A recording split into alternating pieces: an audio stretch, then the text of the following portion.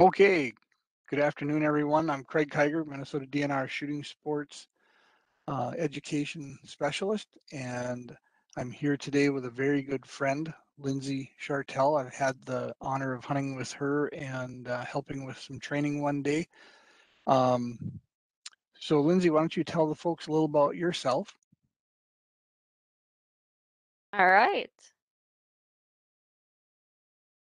So, a little about me. My position with the DNR is the Forest Habitat Research Scientist, which is part of our Wildlife Research Unit in the Division of Fish and Wildlife. I'm based in Grand Rapids, Minnesota, up here in the North Woods, and I have worked here for the DNR for nearly 9 years now. I started hunting as an adult in 2014 after seeing many of my DNR colleagues enjoying the sport. And my current pack of dogs includes Murray, who is an 8-year-old Labradoodle. And I had Murray before I started hunting. For not coming from hunting lines, he does a great job flushing birds and he loves to come along in the woods. I also have Cooper. He's a 3-year-old German short-haired pointer. He's a powerhouse in the woods and he just lives for bird hunting. He loves it. And then I recently added Durden, who's now a 6-month-old German short-haired pointer puppy. And he's already showing his skills pointing birds and having birds shot over him already this fall.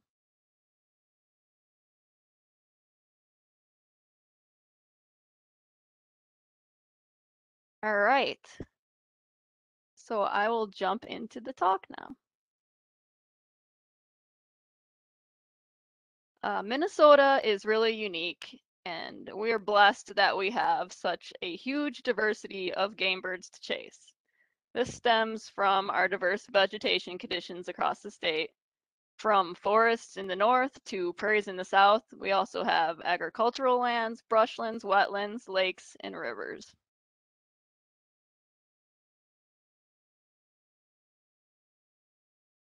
Today, I am going to focus on upland game birds. This is a term given to the non-waterfowl game birds. They're often hunted on the wing and with dogs. In Minnesota, they're considered small game. Some examples I have here are a few of my favorites: the woodcock, the ruffed grouse, the sharp-tailed grouse, and the pheasant.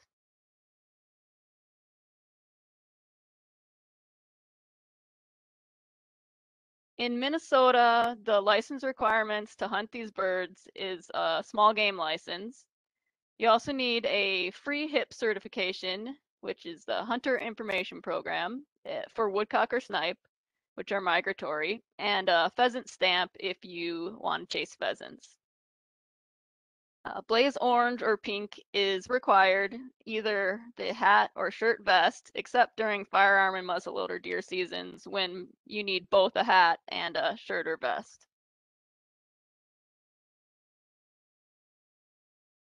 The seasons and limits in Minnesota vary by species, so be sure to check the regulations to make sure you're following the season dates and daily and possession limits.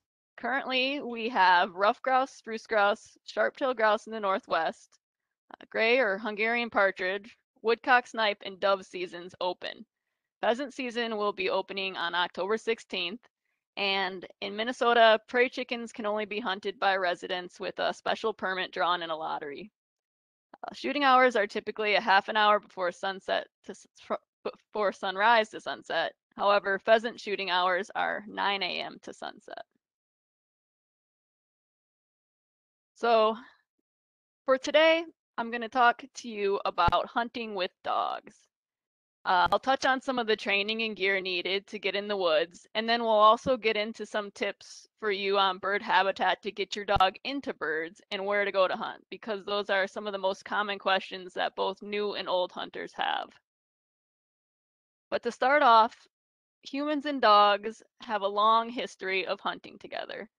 Evidence of hunting dogs goes back 20,000 years and is found throughout time. It's thought that dogs were the first animal that was domesticated by humans before cows, sheep, or even horses.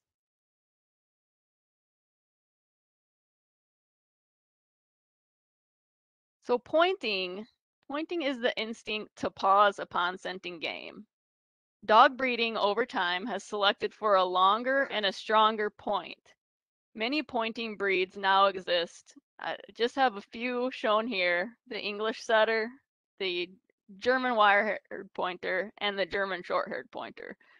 But there are tons of different pointing breeds, some very common and some more rare, but there's almost too many to go over them all. So pointing dogs are really beneficial for bird hunting because they can range further and cover more ground searching for game than, say, a flushing dog. And they provide the shooter time to get ready and in position for a shot while they're on point.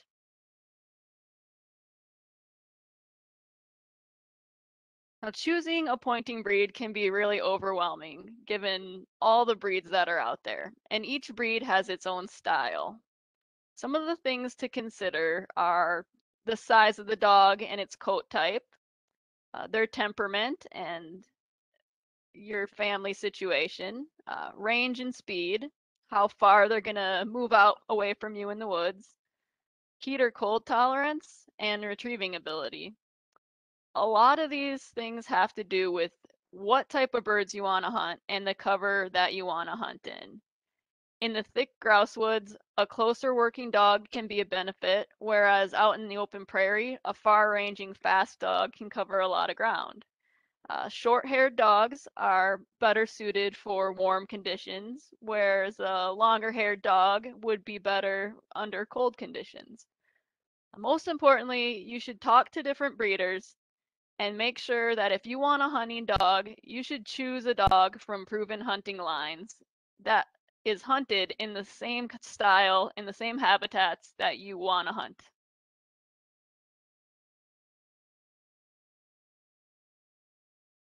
To hunt a dog, there are really just two minimum requirements as far as I'm concerned for basic training. Number one, your dog has to have a good, reliable recall to a hear or a come command in all situations. This includes being able to stop your dog from chasing a deer or running into a road, and this is really important just for safety in the woods. The second thing that you always need is a proper gun introduction.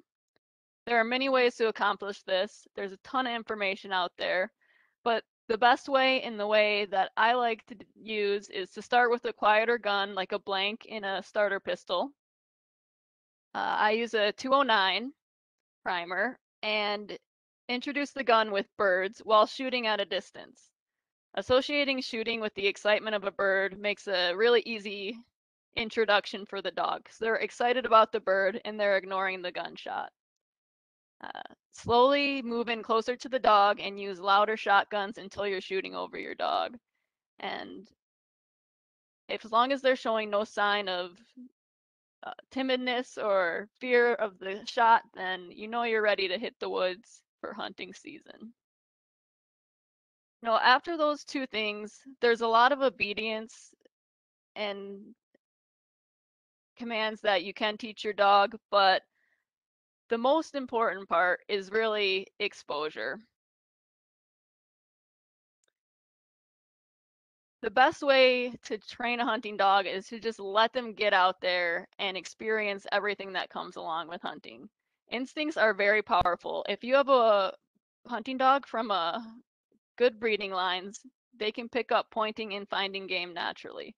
The first year should really be all about getting out in the woods, getting in cover, finding birds, and very little pressure on the dog, especially when they're under a year old and quite young.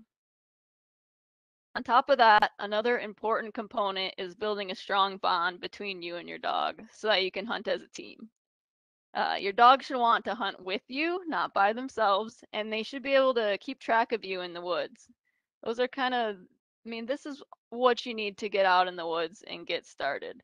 There's a ton of other stuff that comes along with basic training with dogs, and there's a ton of information out there. So, a lot to cover. It's often said that wild birds make wild bird dogs. And without wild birds, the dog doesn't learn how to hunt. So training on wild birds during early spring, late summer, and winter when the hunting seasons are closed is allowed in Minnesota. However, you may not train your dog on wild birds from April 16th to July 14th. This is called the quiet season by a lot of people. It protects nesting and young birds from disturbance. Late March and early April can be a really great time to run a pointing dog because we have large groups of woodcock that are migrating through from the north. And woodcock are known to hold really tight, which means they're going to sit still and let a dog get pretty close where they can smell them and point them. And you can get a lot of bird contacts with a young dog if you get into a big group of woodcock. Late summer is also a great time for training on wild birds. It's also a really good way to scout before the season starts. Ruffed grouse are often in broods at that time, and they're a little less jumpy, having probably not seen many humans, so it's a good chance to get out and get your dog on some birds. While training a dog in the field, you are allowed to carry a firearm or starter gun, but only with blank shells when the seasons are closed.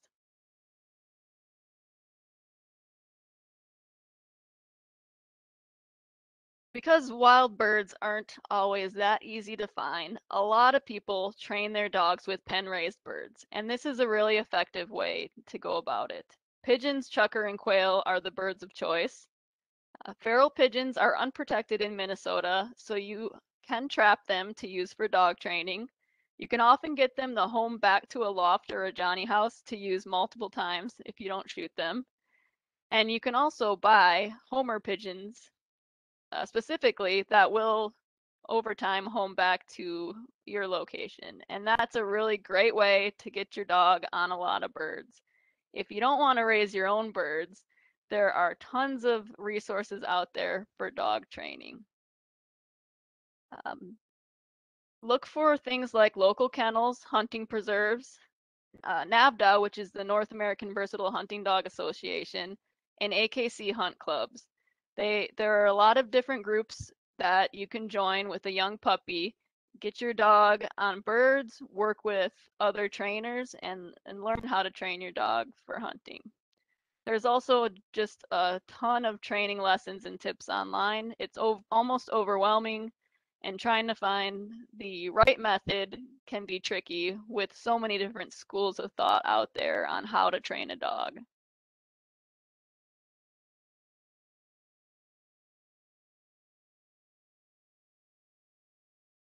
Like I said, that first year for your dog should be all about exposure, finding birds, and having fun. And that more advanced training can come later after the first hunting season. Some of the things that we usually train later are steadiness, which is teaching the dog to stay on point until released. And the release can be just the flushing of a bird, the shot of a gun, or a command like fetch or go on, whatever your preference is for how steady you want your dog. Dogs are often taught the whoa command as well at this time, which means to stop and stand still. So no matter what they're doing, when you say whoa, they stop. Retrieving is another skill that can either come naturally, depending on the breeding, or it may need to be trained. This includes locating down game and bringing shot game to hand. Some of the common commands that are taught to train retrieving include fetch, dead bird, hunt dead, or the hold command. When hunting multiple dogs together, backing, which is also called honoring, can be taught. This is when a dog points at the sight of another dog. Like in this photo, we've got Cooper, my German Shorthair, on point in the trees, and B, the English setter, backing him. Some dogs are natural backers. They just see it and they take the cue from the other dog and they don't even need any training. But others, it needs to be trained. And you can do that using pen-raised birds or even in wild bird situations by using that whoa command to stop your dog when they're within the view of another dog on point.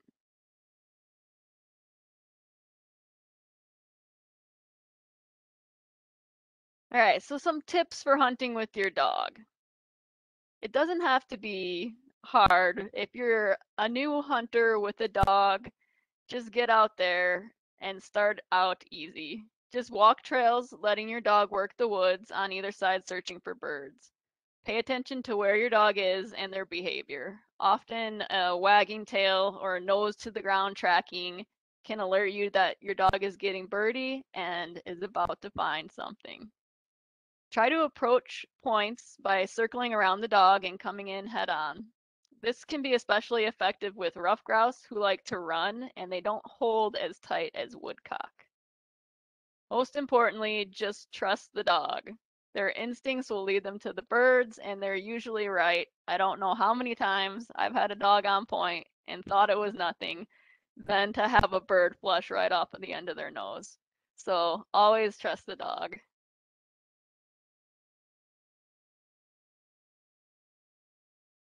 There's a few safety aspects I wanted to touch on for you to remember when hunting with the dog. Um, Always keep the gun pointed in a safe direction away from the dogs, typically up. Unload your gun when crossing obstacles or setting it on the ground or attending to the dog. Dogs always seem to step on or knock over your gun when you're not holding it. And only take the safety off when you're ready to shoot. Always be aware of where the dog is before shooting. And avoid shooting birds on the ground or low flushes because dogs can suddenly lunge or jump at flushing birds. Finally, as just a matter of etiquette, don't command other people's dogs unless you're given permission.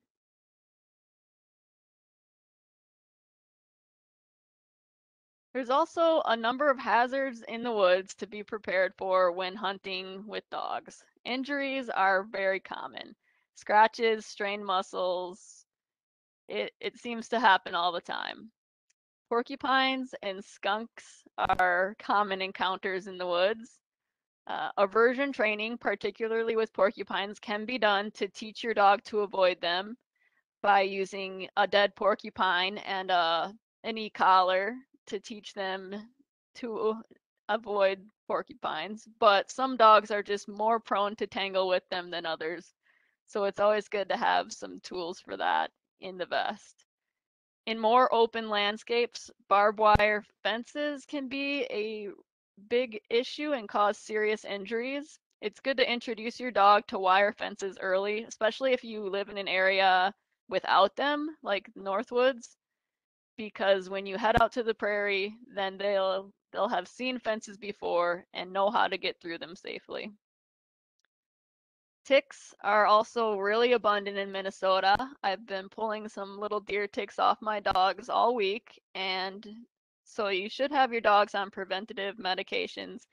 I love to use the chewables, the monthly chewables, and they work really well. Weather can also be a risk, heat and cold. Lately, it's been heat that's been the big problem, especially in those evenings after work. It's still been pretty warm up here. And a lot of that can be alleviated by conditioning your dog, by running them during warm weather, cold weather, everything like that. A lack of conditioning over the off season can also be a risk that you can avoid. It can lead to injuries and fatigue when the season opens and you throw your dog out there. You should also be cautious of traps and snares, particularly bobcat conibear traps. The bobcat season in Minnesota starts December 18th, so there's not a lot of overlap, but it's something to be cautious of. You can learn how to operate traps and snares. There's a lot of great information online, and you can carry leashes or zip ties that will help you open a trap if need be, as well as wire cutters for snares. And then the last thing I wanted to mention was just other hunters. Many bird hunters prefer to stay out of the woods during firearm deer season, especially hunters with dogs. But there are a lot of other hunting seasons that overlap with bird season, such as bear hunting. And if you're in an area where you're concerned, a blaze orange vest or a bell for your dog will help other hunters identify your dog and avoid any accidents.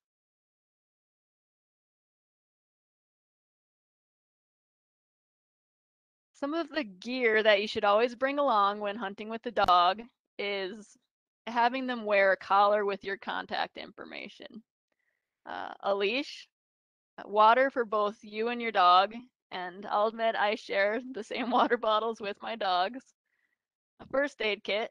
Some of the items for dog injuries that are really helpful to have in that first aid kit are a Leatherman or other kind of tool for pulling quills, and eye wash, because it seems like dogs are always getting scratched in the eye or seeds in the eye, and it's good to wash those out. An e-collar or a whistle, it can help with training and recall. And then having a good crate for transport just keeps your dog safe and out of the way.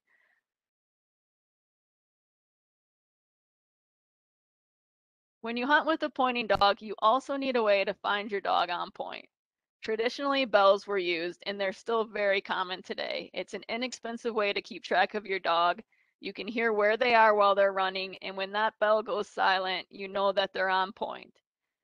But far running dogs and those who just can't keep track of where the dog is with the bell, there are other options out there, including electronic beeper collars that can beep both while your dog's running and then while your dog stops moving.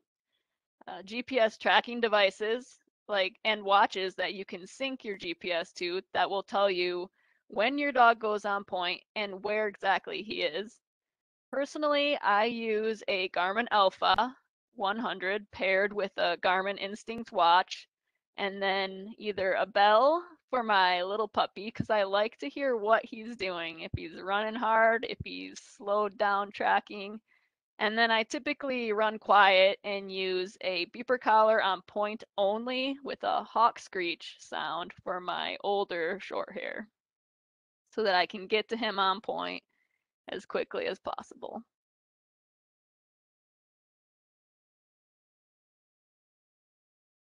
Pointing dogs that are steady to flushing birds and their handlers can volunteer for wildlife research projects as well. Some examples are woodcock banding, which happens annually every spring. The dogs are used to locate the hen woodcock and her chicks, and then we put bands on the chicks. We've also used dogs in the DNR to help locate spruce grouse for trapping and radio collaring.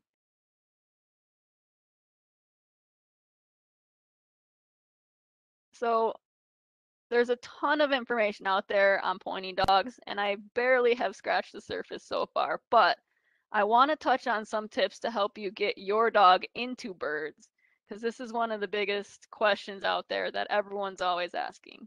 And I'm going to focus on forest habitats for now. And habitat is the shelter, water, food, and space required for a species to survive and reproduce. To find birds, you really just have to find their habitat. Ruffed grouse habitat is early successional or young forests. Typically 10 to 25-year-old aspen or birch is preferred. Look for dense stands of broomstick to wrist-size aspen. Dense, even-aged trees commonly make up a lot of grouse covers. However, ruffed grouse can also use older forests, conifers, and lowland brush, and they do tend to like some diversity. A good diversity of covers in an area can lead to really great grouse hunting, as grouse are commonly found on the edges of different cover types. And when it's raining or snowing, I'll head to the conifers because that's where grouse are often hiding out to stay dry. In the transition zone and southeast part of the state, grouse are often using oak forests. And you can see by this range map here, we've got ruffed grouse covering a good part of the state, except for the prairie in the southwest. So ruffed grouse habitat is all about food. Grouse foods include aspen leaves, stems, buds, different catkins, insects, mushrooms, fruits. Red berries in the fall can be a really good sign of a good grouse spot. And if you want to find out what your grouse has been eating, you can look in the crop. I've got some examples here of grouse crops. They can be quite full in the evening once they've been feeding all day. This photo here with the green leaves, that is some sweet cicely that they were feeding on later in the fall. Whatever's still green out there, they might be eating. Clover's a really common one too, or even just cut aspen leaves. This next photo has some of these catkins from, don't know exactly what this one is, but you can find them on birch, aspen, hazel, different shrubs. And then lastly, I like to call this the grouse food pyramid. This is all from one single grouse. They've got the little catkins, the mushrooms, insects, aspen leaves, some berries, and some little seeds at the top. So it's really interesting to look in the grouse, see what they're eating, and then you can target those habitats. All right, American woodcock is another favorite bird of mine to chase. Their habitat is pretty similar to ruffed grouse, and they can often be found with ruffed grouse, offering a chance for a mixed species double. They prefer early successional forests and brushlands with typically 5 to 18-year-old aspen, and they like those dense, even-age stands as well. But they also use and need forest openings, fields, and lowland brush. Woodcock like areas with moist soils and presence of earthworms. Woodcock feed by probing the soil with their bill. They feed on earthworms and other invertebrates. Probe holes are a good sign that woodcock are in the area, which is shown here. And woodcock splash, which is their poop, is another sign to look for. It's a large white spot with clumps of soil in it, like this one here.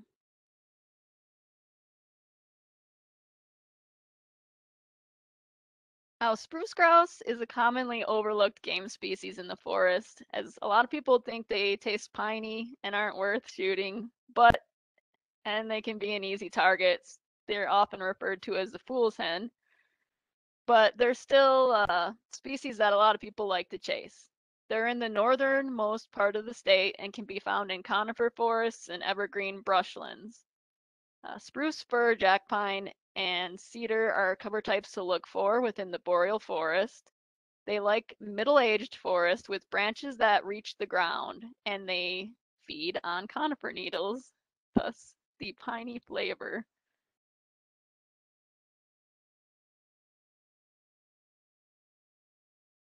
So one of the most common questions that I see out on social media is, where should I go to hunt? And in Minnesota, we have more than 11 million acres of public land to hunt. It is a blessing, but can also be overwhelming. We've got state lands, county tax forfeit lands, federal lands, and timber industry lands. Up here in Grand Rapids, we've got a ton of land and land that it's under a conservation easement and is open to hunting. So where do you start? A few places that are perfect for new hunters are hunter walking trails, wildlife management areas, rough grouse management areas, and the DNR Recreation Compass. Hunter walking trails are an easy way to access wildlife habitat that's specifically managed for game birds, and they all allow dogs. They have established trailheads with good off-road parking for any type of vehicle, and they're often gated so to prevent motorized access, so you don't have to worry about your dog encountering traffic or ATVs. They're also mowed, so it's easy walking. You can let the dog get into the thick stuff and maybe get an open shot across that trail. And there's just a wealth of information on our website. There's info and maps. The maps even show habitat types to guide you to the right covers. Here's a trail just outside of Grand Rapids, and it's got the young forest labeled down in the south end.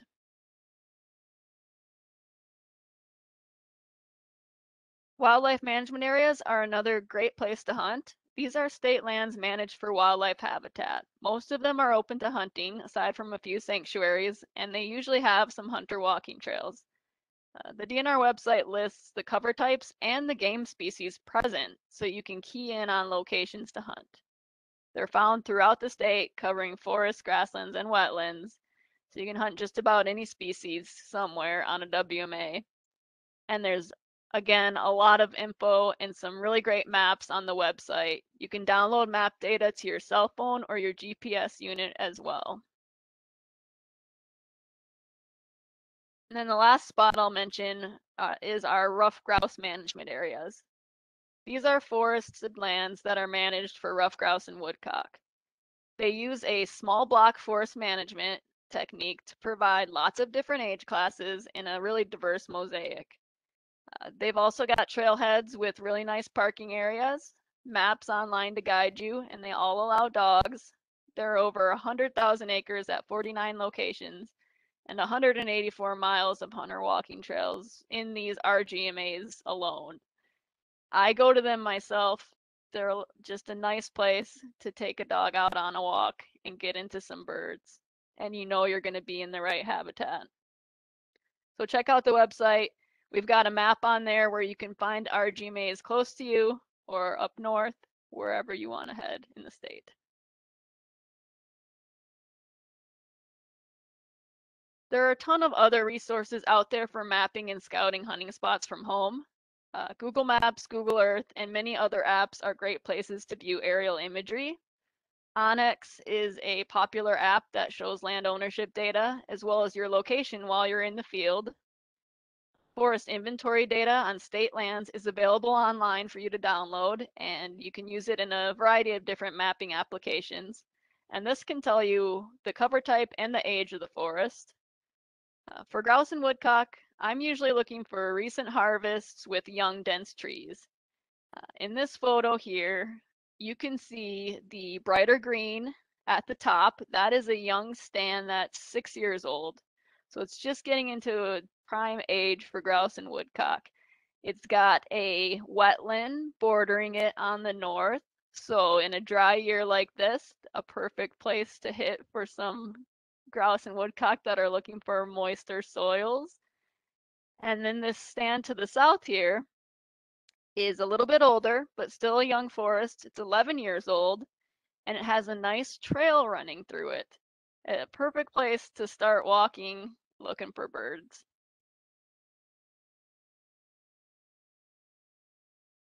So, honestly, I could go on forever talking about hunting dogs and bird habitat, but I wanted to kind of limit this because there's so many nuances to training in different breeds and things like that. But I just have some final thoughts for you. Um, Bird dogs can become a lifelong passion and obsession if you let them. I know that has been the case for me over the past 7 or so years since I started hunting. Just gotten deeper and deeper into it. Spending time in the outdoors with your canine best friends is rewarding no matter if your game bag is empty or full. Doesn't matter how successful we are. It's always great to get out there. My dogs are a huge motivator for me to get outside, and their joy just rubs off on me so easily. In the end, it's really all about the dogs for me. Seeing them work and hit the field is the best part of being out there. So thank you for listening. Feel free to reach out to me after this talk. My email address is listed here. You can also find me out there on social media, chasing after dogs and posting photos of our adventures. But we've got plenty of time now, and I'd really love to hear and answer some specific questions from you guys if you have any. So I'll turn it over to Craig to help facilitate that. Okay, we've got a couple questions in. Um, I know that you do a lot of training with a hunting club, um, and I believe Cooper has actually uh, got some awards for his abilities. Could you maybe talk a little bit about that? Yeah, I do quite a bit of my training with NAVDA, and we've got a bit of a spin-off club that we just started up here in the Reamer area at Pine Ridge Grouse Camp, where we had a weekly training night. Anyone welcome to come check it out. Focused on NAVDA members, and NAVDA does a natural ability test for young dogs, and so Cooper did get a prize one in his NA test. He's still a young dog. He hasn't done any of the more advanced tests yet, but he's also run AKC hunt tests, which we've got a lot of great AKC clubs around the area. We're members of the Ball Bluff Pointing Dog Club, which is out of Jacobson, Minnesota, and we train there once a month or so. We have a training group, and he's got his junior hunter title as well, and so we'll be working on that with the little puppy this next summer. Cool. I noticed in the chat that James has put up a lot of links, and we had a question from Linda about, could you please post those web addresses to the hunting trails again. So Linda, check those out. Our first question we're going to take today is from Nathan, and he wants to know if the bells spook the birds at all. That's something a lot of people debate about, and I've shot many birds over a dog with a bell on. I've also shot many birds over dogs with beepers, with the beeping sound, or I like the hawk screech sound because it's more natural, and I don't like to listen to a bell the whole time, but some people love that bell. That's part of the experience, is hearing that bell tinkle in the woods and stop. Yep. So I don't think bells spook birds. Everyone has a different style, but I kind of like the stealthy, quiet mode myself with that pointing indication. Okay, our next question comes from Larry, and he wants to know any comments about pheasant hunting with pointing dogs. And this Yeah, is what I got to do with you. yes, we did do some pheasant hunting, and pointing dogs are great with pheasants as well. I've done some pheasant hunting in Minnesota and other states with my pointing dogs, and they're pretty good at it. Pheasants are a little tougher to point because they love to run and dig and get into those cattails and squirrel around, and so a lot of people prefer flushing dogs with pheasants, but there's no reason. Yeah, pointing dogs are great pheasant hunters. And I've really noticed with my German short hair Cooper that he just takes on a different kind of style of hunting, whether he's in the woods chasing grouse, but when he gets in that open field with pheasants, he starts doing a lot more tracking. He's moving a lot more because those birds are moving a lot. So they really pick up on that, and they learn how to hunt different birds. Okay.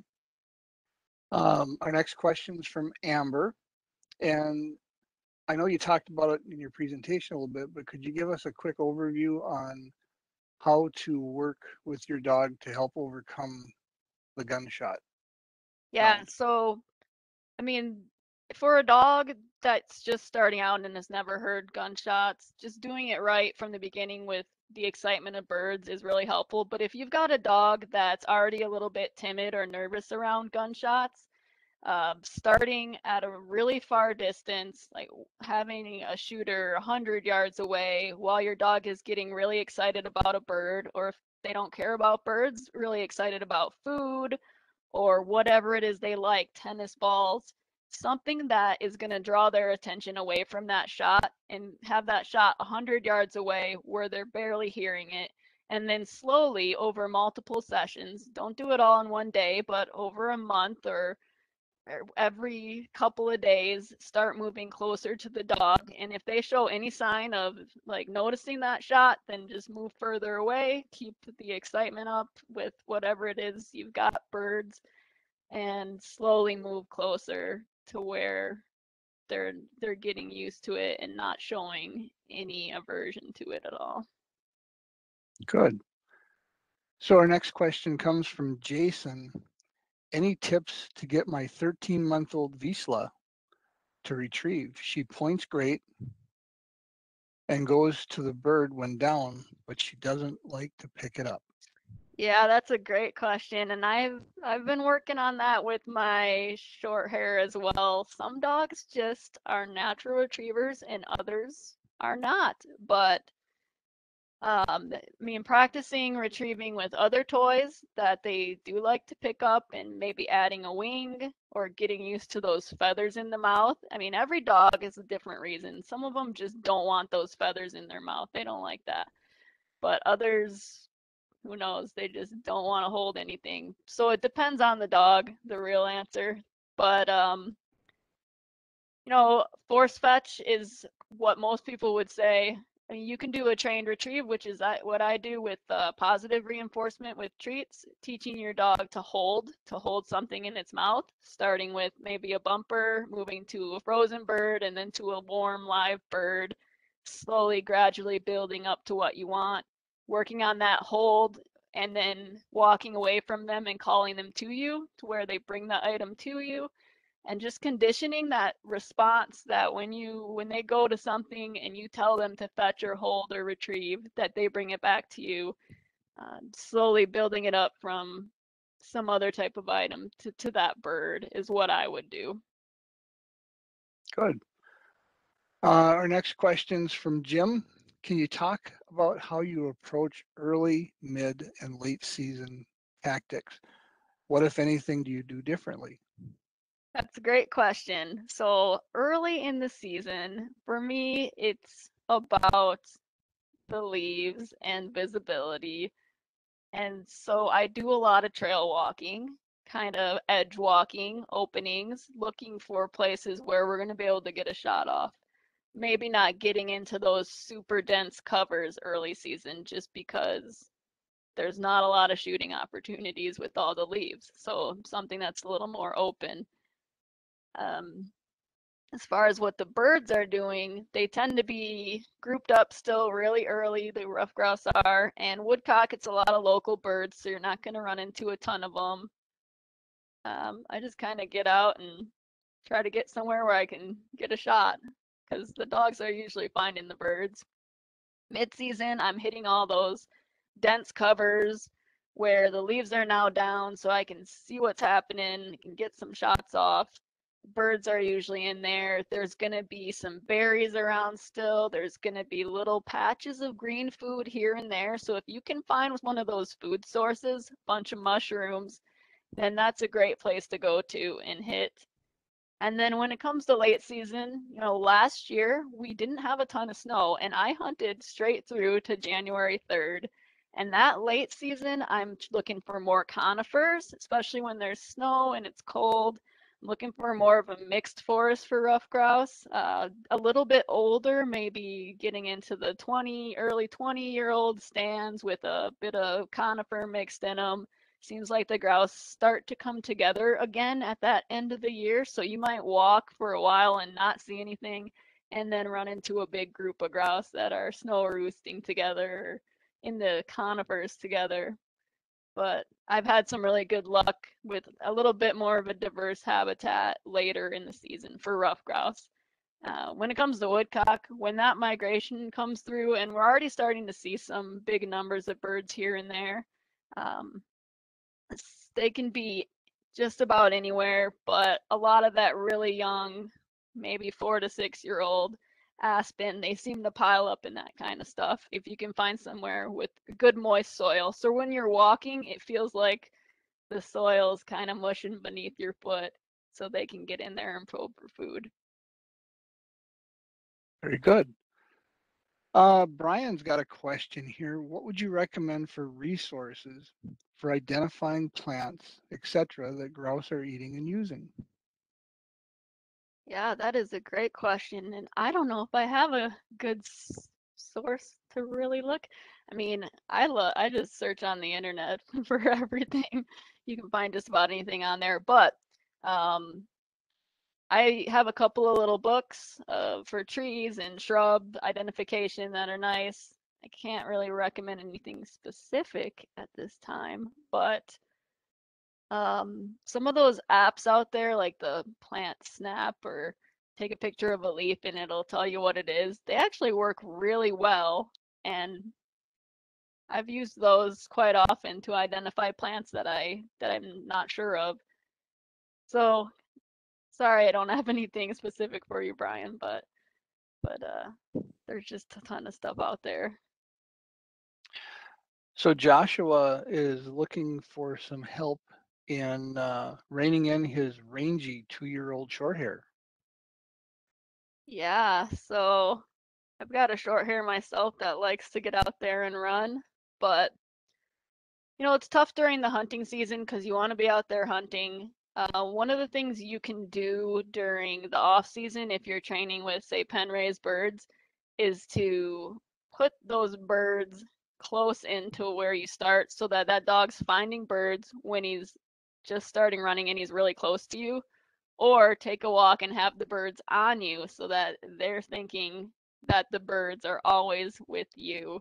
They're not out there further away from you. When you're in the field, it's tough when you're out hunting.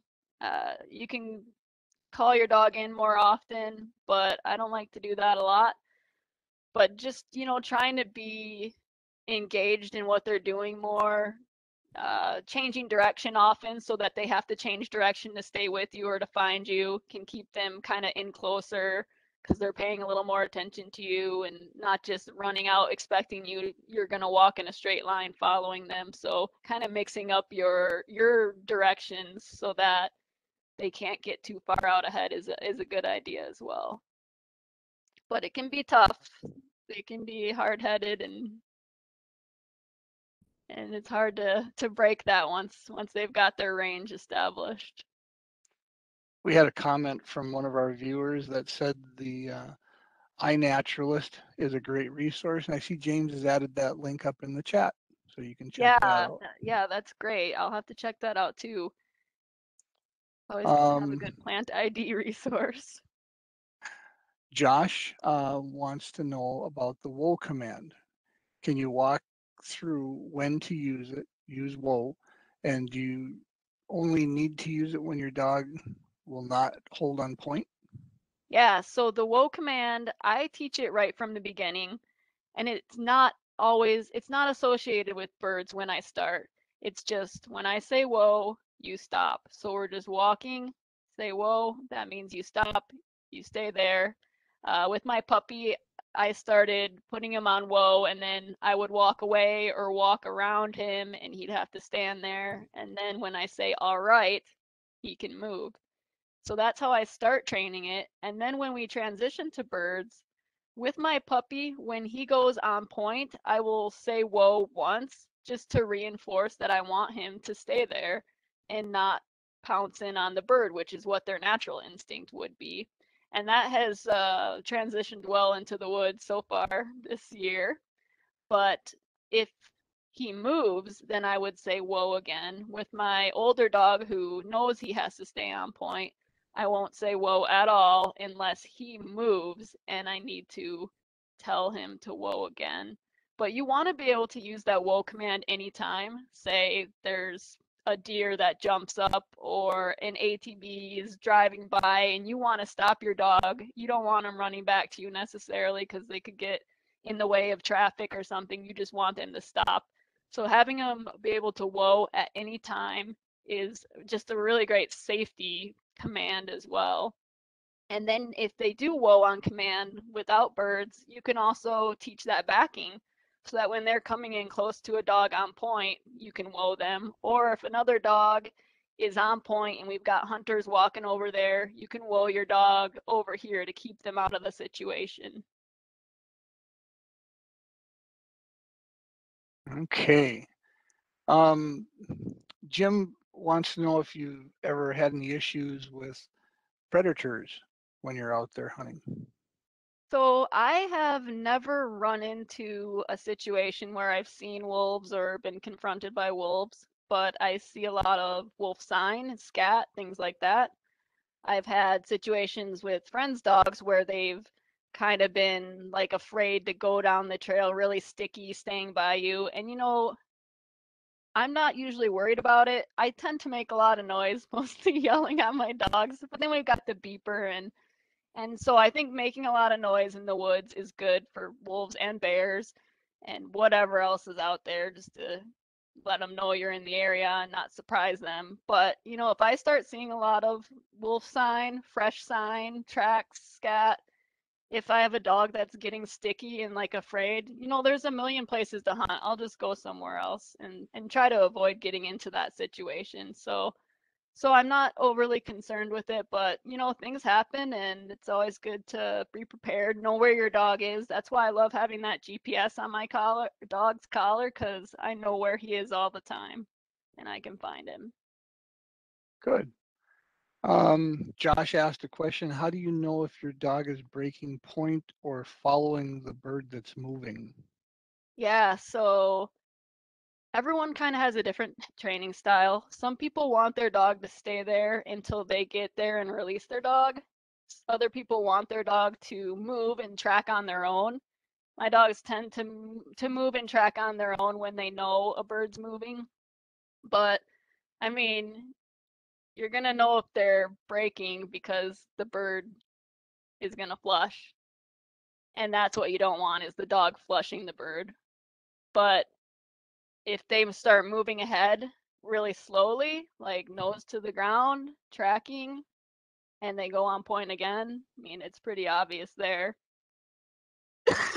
Sorry, that they're tracking a moving bird, but eventually they might bump that bird up. And I mean, it's all about looking at trying to see the intent of your dog, and it's kind of hard in the woods when you can't always see your dog, but that's why training out in an open field, you learn your dog, you know your dog, and you know what they're doing, so you can kind of tell if they're being a jerk or if they're on a track.